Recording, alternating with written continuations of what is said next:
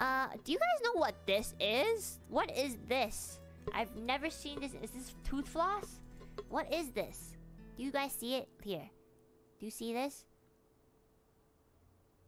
Oh, deodorant. Oh. Is this perfume? Do we need deodorant? I'm gonna be honest. I don't use deodorant. I don't really, like, sweat most of the time. And when I do, it doesn't really smell that bad. Like, I've never had a problem with my scent. If anything, I smell really good.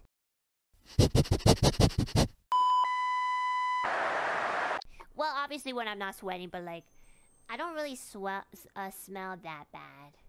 But let's not talk about sweat, because then we have a whole other group of people who are excited about that topic. Yeah, I really don't, like, I don't sweat that easily. Like, unless I'm in 45 Celsius degrees weather for like more than 2 hours. But yeah, it's okay.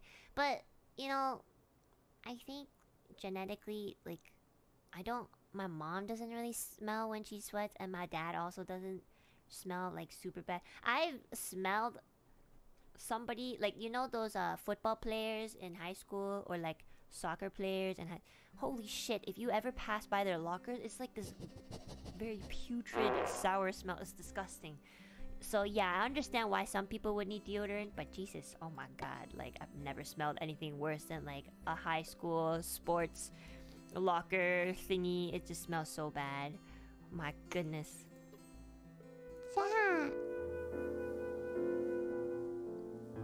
Chat.